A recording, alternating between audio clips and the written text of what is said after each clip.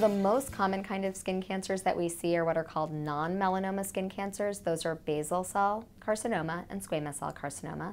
And then melanoma, which most people have heard of, which is essentially like a cancerous mole and is one of the more deadly kinds of skin cancer. Kind of skin cancer that you get depends on the kind of sun exposure you've had. So we see basal cell cancers and melanomas on skin areas that have gotten sunburns or really intense sun exposure.